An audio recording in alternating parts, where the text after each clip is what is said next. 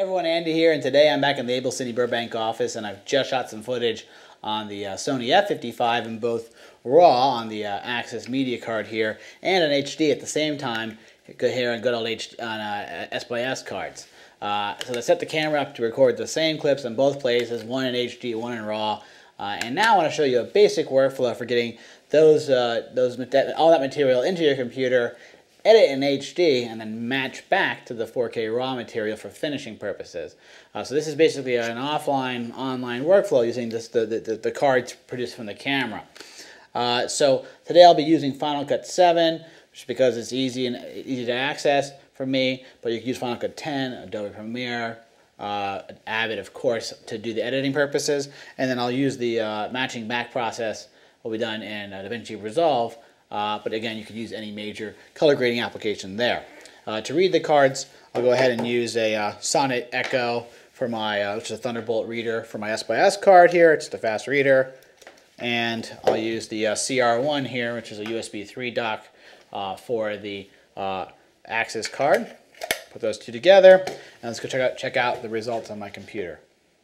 Okay, here we are on my computer, and you can see here I have attached an S card and my AXS card.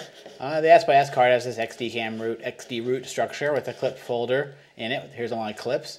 And the Cine root has the same basic structure: Cine root, then clip, and then my clips.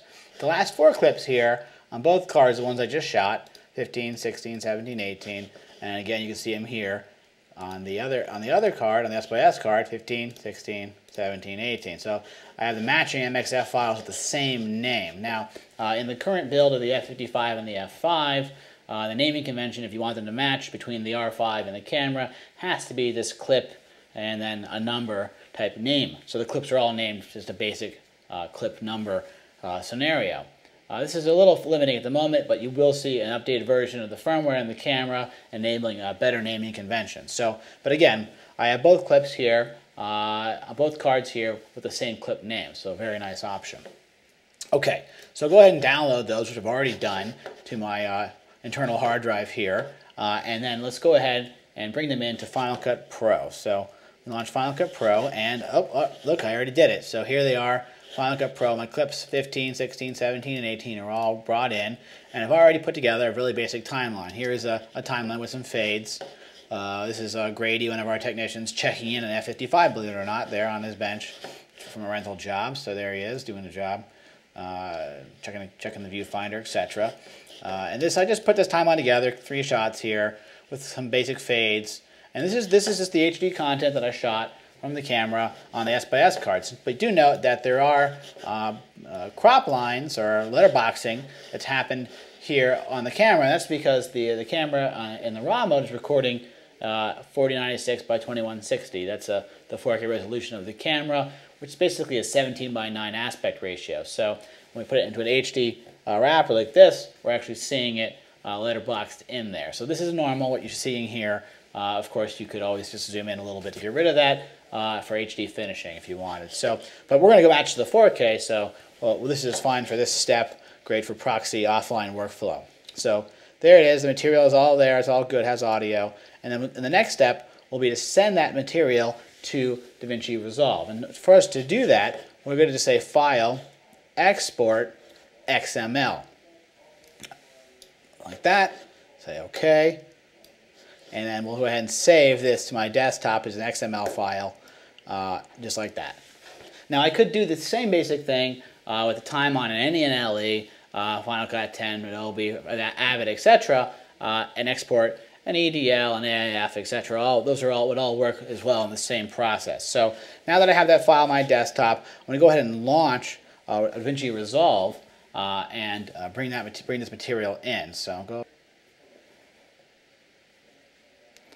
So Resolve is loading up. I'll go ahead and enter a project. I'm going to make a new project here, and I'll call it F55 Prep. Just like the timeline. Here it is. I'll go ahead and configure this like so, and make it a 4K project, because I want to take my HD material off the timeline and generate a 4K finish. So I'll go ahead and make this 4K. You can do this in a different step if you want to, but I just want to type it in here. The default, by the way, for 4K film is a different aspect ratio, 4096 by 3112. I want to change this to 2160, 4096 by 2160, and set my everything else to 24 frames. This is fine. You could actually put it at 2398 if you wanted to here, but again, when I bring that timeline in, it will, the XML file, it will adjust that for me. So I'll go ahead and just say apply.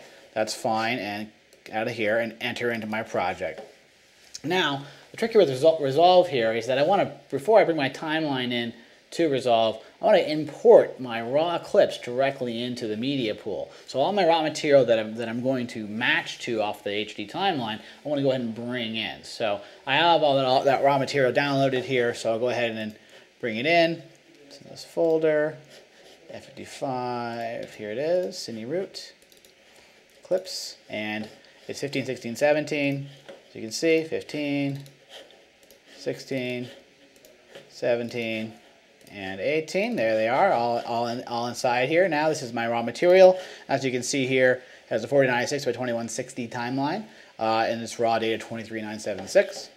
Very nice. So we have the media ready. Now let's go to the Conform tab here, which is the next tab over, to bring in our timeline. So to do that, up here in the timelines area, you'll see I have that master timeline, which is the default timeline that comes with the project. But here I'm going to choose right-click and import XML, and that XML file that I made a minute ago is in my desktop here, F55 prep. Open it up, and then from here I can choose to do a couple things.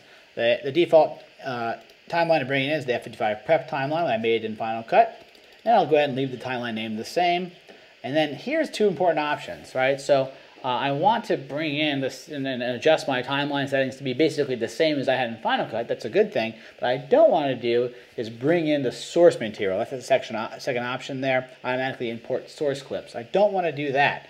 So I'm going to go ahead and uncheck that, because that means that if I did that, it would automatically link to those files directly. Instead, what I want Resolve to do is link to the raw files that I brought in a minute ago. And in fact, when I hit OK here, it'll do just that.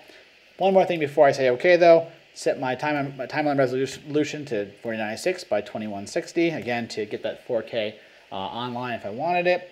There you go. Set that way. And when I hit OK, things should go well. OK. Here's my new timeline. And down here you can see there is my 4K timeline, complete with transitions, right from Final Cut, just like that. So very nice. From there, I can go to color and make adjustments. This is the raw data. You can tell if I come down here, this is the raw icon here. I can see down here, this is F65 or Sony raw data. And I can choose from here to adjust, to different modes, S-gamut, 709, P3, S-log2 if I wanted to see that, etc. I can then apply LUTs if I wanted to. On top, I did load in the new Sony LUTs here, so I can apply these LUTs if I wanted to any one of these clips, just like so. Do all the coloring I like, but for now, I'm just going to go ahead and just dump this straight out into a ProRes 4K file for delivery. It's just for my purposes. Of course, you could do any number of exports, DPX, etc. So go to Deliver tab here, and I'll choose the export as being ProRes 444, let's say. 4096 export. Export as a single clip. I'm going to choose to export this to my my hard drive here. I'll put this there, okay. And go ahead and render the audio. There is audio associated with the raw data in this case, so it has it there. And that's all I need to do. Add the job. Yes, I need to be careful. And start rendering. So there it is, my 4K timeline from my HD edit. You can notice also no more letterboxing because it is the full 17:9.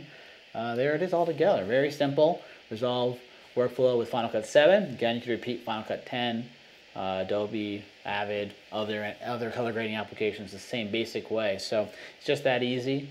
Try it for yourself. This will also work, by the way, with the F5 as well as the 55. It's a really nice option. So that's it for now. Thanks for watching, and see you next time.